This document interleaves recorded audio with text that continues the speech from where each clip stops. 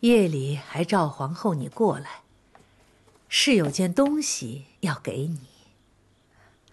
儿臣身子欠安，未能成婚定省，已是礼数不周，哪还敢受皇额娘的东西？哎，你是哀家亲自挑选的儿媳，何必这么客气啊？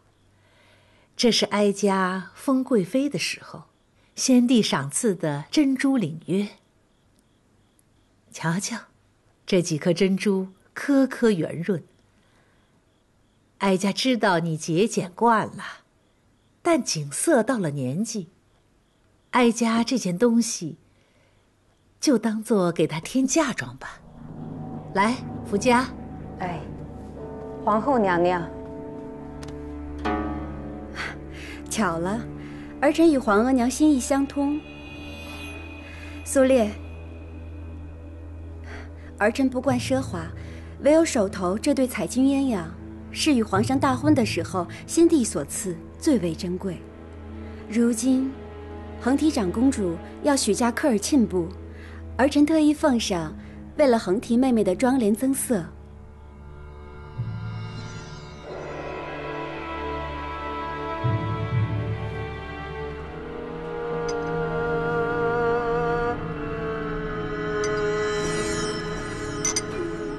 茶水凉了，福家，换杯热的。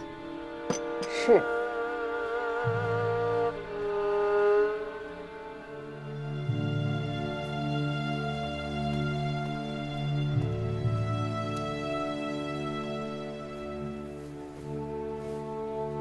景色是你和皇帝所生，比起那些庶妹，这位嫡公主不知道要高贵多少。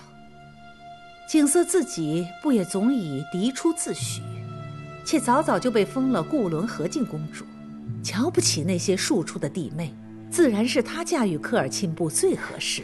景色年幼，说话不知轻重，哪里可以许了人家呢？儿臣把她留在身边，好好教导几年，等出落得有模样了，再嫁也不迟。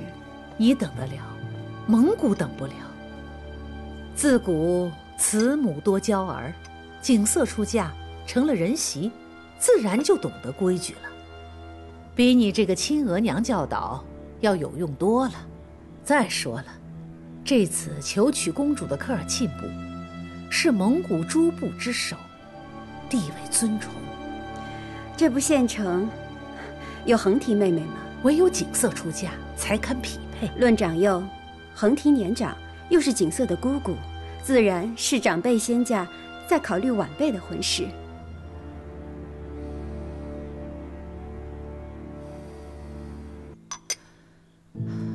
哀家已经远嫁了一个女儿，还要再远嫁一个。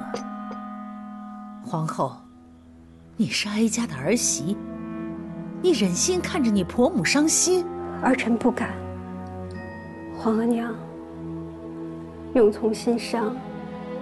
景色是儿臣唯一的孩子了，她要守着儿臣身边尽孝，也要为了永从敬爱。你是嫡母，皇帝所有的子女都是你的子女，可是恒提是哀家膝下唯一的女儿了，没了她，谁为哀家尽孝？皇上知孝，便是恒提妹妹嫁去科尔沁部，皇额娘也始终有皇上这个儿子。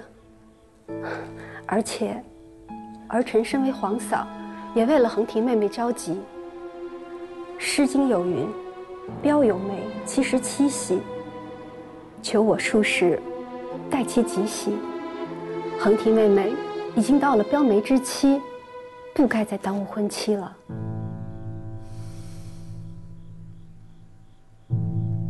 你这皇嫂真是不易呀！当年那么多波折，差点儿就是贤贵妃成了嫡福晋，成了皇后。若真如此，今日自称一句皇嫂的，该是贤贵妃。若是贤贵妃成了恒提的皇嫂，不知道会不会多体谅哀家呀？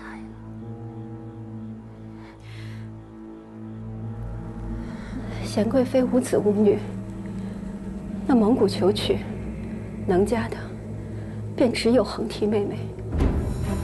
皇上也不必被臣子们力谏了。好，好，不愧是哀家自己挑选的儿媳，怪不得连皇帝都夸你十足像极了一个皇后的气度。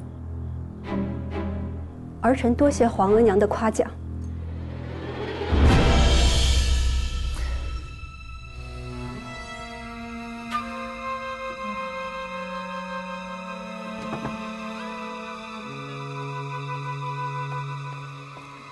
微臣见过太后、皇后娘娘。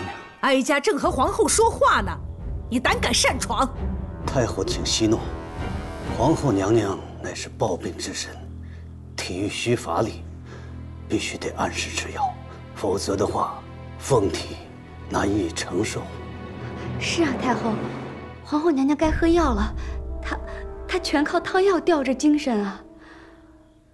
皇后，你殚精竭虑，要好好保养自己的身子，才能护着你的女儿长远。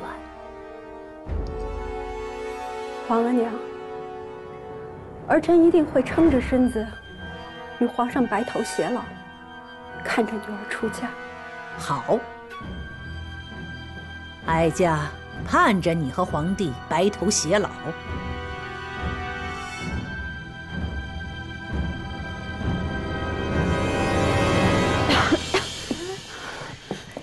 娘娘，你要撑住啊！本宫当然要撑着，本宫一定要等到皇上下旨让恒提出嫁为止。您刚刚顶撞太后的样子，奴婢看了实在害怕。为了景色，本宫就算是豁出一切，也要把她留在身边。臣想来想去，恒提长公主嫁到科尔沁部，还是实在不妥。恒提是嫡公主，有何不妥？皇上细想啊，端淑长公主嫁到了骁勇善战的准噶尔部，那么恒提长公主若再嫁到尊贵富庶的科尔沁部，那么蒙古宗亲中的两大部落，那不就都成了太后的女婿了？那么太后在前朝后宫的力量，那不就更增添注意吗？